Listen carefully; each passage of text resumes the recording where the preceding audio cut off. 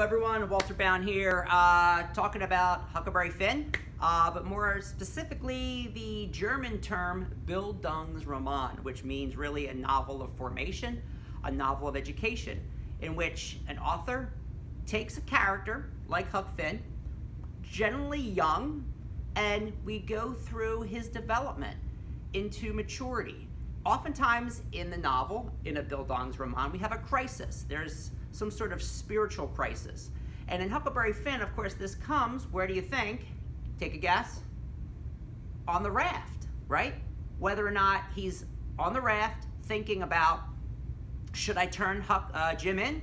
Or should I go to hell, breaking the law and breaking biblical law by, helping a slave? It's kind of ironic that he's doing what actually a Christian should do, but in his Christianity, it's actually a bad thing. And that's his spiritual crisis. And he decides, I'd rather go to hell and help my friend Jim than turn him in and do the right thing by society because he's property.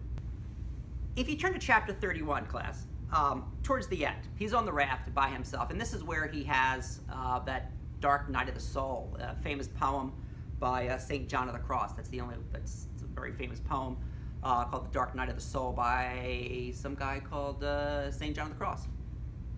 Medieval poem, I believe. But here he's by himself and he's thinking, right? And there's a picture of Huck in the story thinking, right? And follow along with me. It says, I feel good and all washed clean of sin for the first time. I had never felt so in my life. And I knowed I could pray now, but I didn't do it straight off, but laid the paper down and sat there thinking how good it was all this happened so, and how near I came to being lost and going to hell. So he picks up this paper, right? Mrs. Watson, your runaway Jim, and where Jim is down here 2 miles below, Pikesville, and Mrs. Phelps has got him and will give him up for the reward if you send Huck Finn. So Huck Finn writes this saying, listen, I have your Jim, I have your slave, I'm down here and I'll give him up for the reward if you send. So he's like, I will get money if I return Jim, which is the right thing to do in the South, right? But now he's thinking, what should I do with this? Like, should I actually send this? So this is that kind of ethical dilemma, this moral conscience crisis that he's having here. And so he says, I went on thinking and got to thinking over our trip down the river. And I see Jim before me all the time, in the day and in the nighttime, sometimes moonlight, sometimes storms, and we go floating along, talking and singing and laughing. Imagine if two people, black and white, could sit together in a room and be together all the time, in a car, on a road trip. Would that break down racism if you got to know someone else as a human being, rather than as a race, rather than as a religion? I'm a human being. I might be Muslim, I might be Latino, but at the end of the day, we all bleed, right? And we all cry, and we all laugh, and we all have dreams. And Huck here is beginning to break down the racism that he sees in his society. And he says, but somehow I couldn't seem to strike no places to harden me against him. There's nothing against him that I would return him, right, to slavery, but only the other kind. I'd see him standing my watch on top of his, instead of calling me so I could go on sleeping, and see how glad he was when I come back out of the fog. So Jim was happy to see him again, that he was not lost, that Huck was not lost.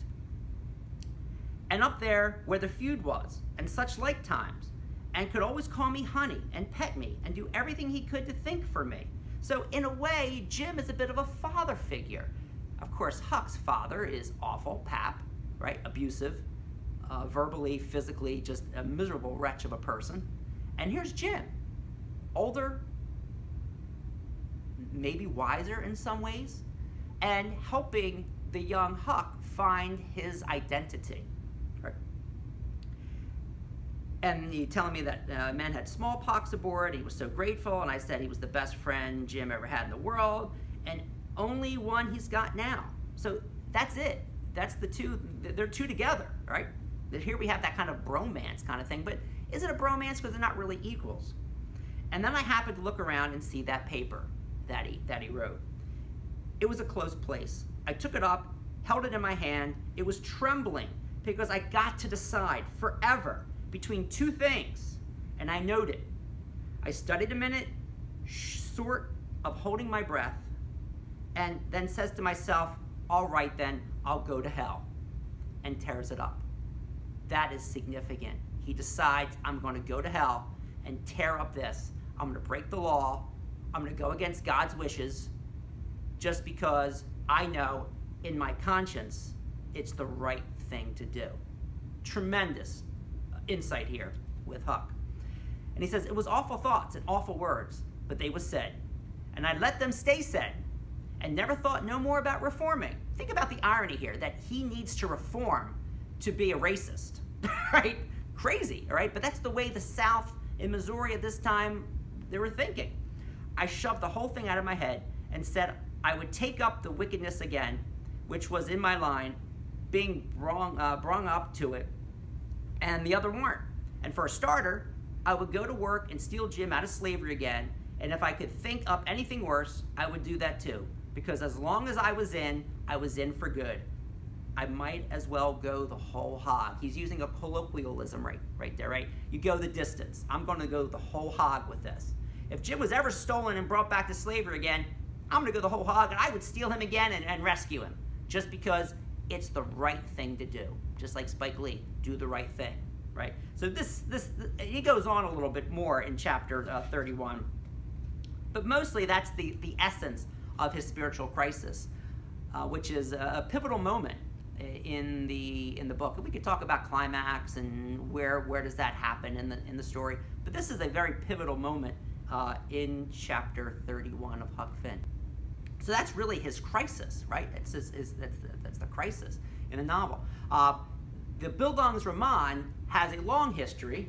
Okay, we can go and look at Charles Dickens' David Copperfield, Henry Fielding's Tom Jones. All right, these are both great British novels. Of course, they are very weighty because when you're talking about the development of a person, whether it's David Copperfield or Pip or Tom Jones, which is a pretty randy novel by Henry Fielding, 18th century, or even John Irving's A Prayer for Owen Meany, which is maybe not so much of a Bildungsroman, but it's basically a Bildungsroman because we have the formation of a person, right? And we see that development.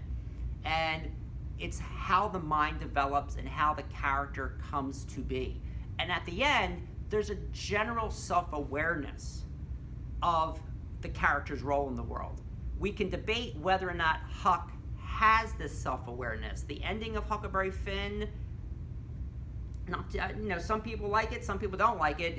When Sawyer comes back and things seem to wrap up, and it's a really weird ending. But then he lights out to the west. He was trying to escape. We can talk whether or not he comes to any kind of awareness, or does he just go back to placating with Tom and going along with what Tom wants to do? Has there been any true transformation of Huck's character? And we'll be talking about that in class. I'd like to know what you guys think. But understand, this novel is basically a Bildungsroman. It's many things. It's an episodic novel, as we talked about. It goes from episode to episode. We can say this is in the picaresque tradition of a young rogue, traveling around the country, going from one adventure to another adventure, like Don Quixote. But if we think about this as a novel of formation, a novel of education, all right? The other type of novel, there's many different types of novels we'll be studying this year. Another type of novel that we will not get to, but you'll get to next year, is the Künstler novel, which is sort of like, it's another German term, which really means the development of an artist. How does an artist develop his or her art? And one of the most famous is A Portrait of an Artist as a Young Man, James Joyce. You'll probably get this next year. So this is just a little course on the Bildungsroman in relation to Huckleberry Finn. Take care. See you in class. Bye.